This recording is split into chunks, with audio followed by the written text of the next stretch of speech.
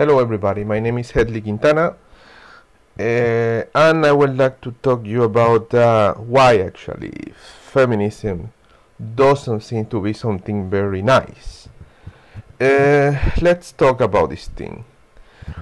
Okay, I actually show a feminist friend a YouTube list. This YouTube list is called the little. It's in Spanish playlist, and it's named the Little Screw.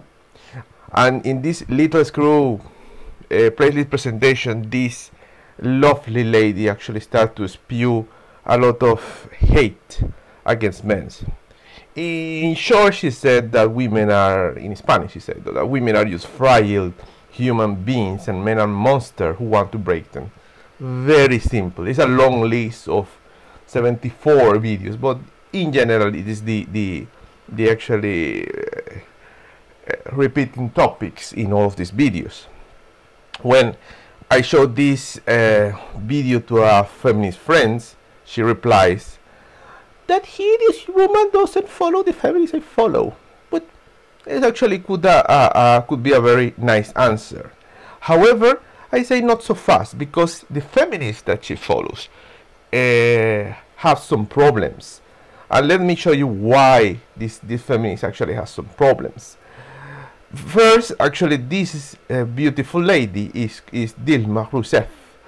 She is the president of Brazil, and she has been impeached due to a corruption scandal. In summary, there was an operation called the car wash operation, and during that operation, the police state that Petrobras, a company in Brazil, was actually placed in the center of our corruption network, while this beautiful lady was actually sharing the company. She categorically states that she has no knowledge about any wrongdoings doing by the company, and I will actually give a link to this presentation with all of these sources that you can click to see to learn more about this case. Okay, let's go to the next slide. Okay, I will actually try to make a little role game about what could be a defense for this lady. One of the defense, actually, I could say that the trial is illegal because it doesn't follow normal procedure, or was not actually according to the constitution or whatever.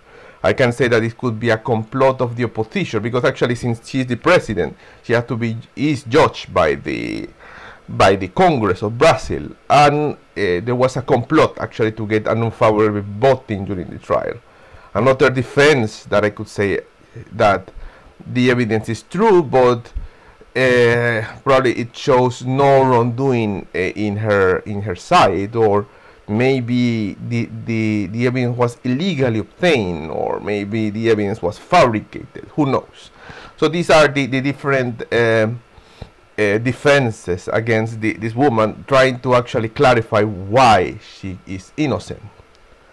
However, then actually come the feminist part. Actually, there was one feminist talking about patriarchy as one of the defense about this woman. Actually, was this thing actually have nothing to do with anything of this. It's actually more related to patriarchy, because patriarchy is the main cause of this woman to be judged and actually declared guilty.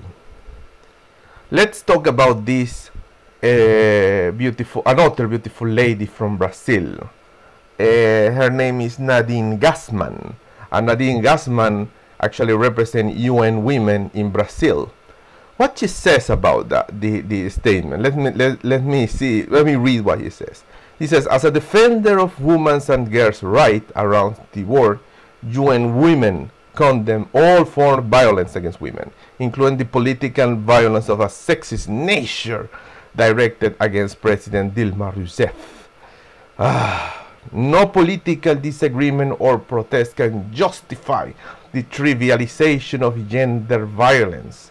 A patriarchy, you see, patriarchy and misogynist practices of that invalidates human dignity.